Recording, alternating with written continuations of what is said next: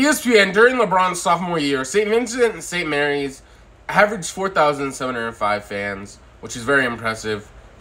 That's really impressive for a high school team. LeBron's sophomore year of high school, you could buy season tickets to his game or catch him on pay-per-view. Honestly, the pay-per-view option is insane that they had that for a high school basketball team. Usually, most of that time, it's for combat sports, boxing usually, or MMA or UFC, something like that. But for high school basketball, it's insane. Really shows the magnitude of how big LeBron James was at the time. They had to move the St. Vincent St. Mary's games to a bigger stadium to hold the amount of people that were looking to go to these games. Sports Illustrated, he took a chunk of me when he retired, and then when he came back, I was like, I needed that for sure. LeBron James on drawing inspiration at his age from 45-year-old Tom Brady, who briefly retired in 2022 via Chris Ballard, Sports Illustrated, which he earlier mentioned about Tom Brady, about how his inspiration when he's playing at 45 and things like that. And honestly, he saw a lot of himself in Tom Brady and really just drawing inspiration like he said, which I definitely think it does make sense. After he retired,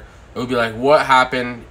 Is he going to retire? I wonder if he was questioning if he's going to stay retired or not, or anything like that. But what do you think about this comment from LeBron James? And what do you think about Tom Brady retiring and then coming back? That's honestly a very interesting thing that happened.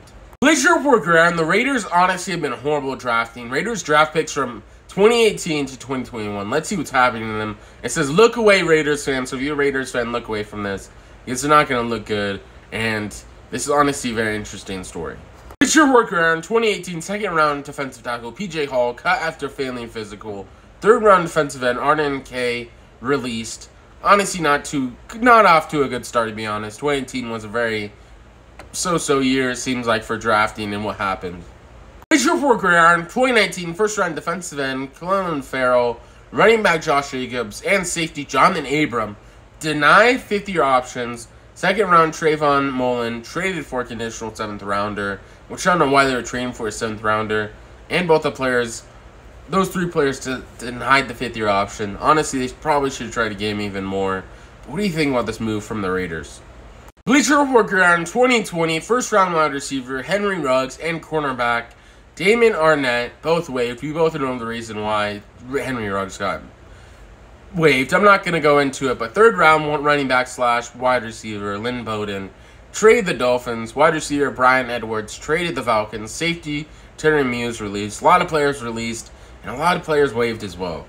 Bleacher Report ground, 2021. This was yesterday. First round offensive lineman Alex Leatherwood was waived after 1 season. A lot of people thought he actually could have went later in the round. That was a horrible pick to take him right there. There were better players they could have taken. This was a horrible decision.